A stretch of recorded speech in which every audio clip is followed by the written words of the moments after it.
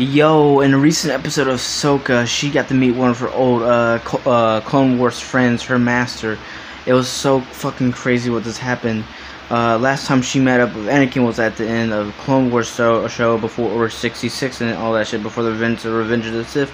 But here we go, we see de-aged Hayden Christensen as Anakin Skywalker in the World Between Worlds, where he meets up with her after she wakes up in the World Between Worlds.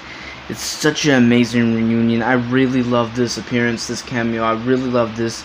Adult Ahsoka reunites with Anakin.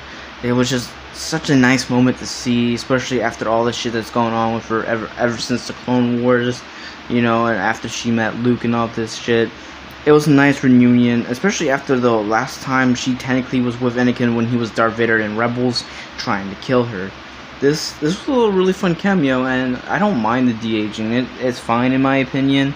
But yeah, it was so cool to see Ahsoka and Anakin meet, and Hayden Christensen saying hello Snips was just perfect.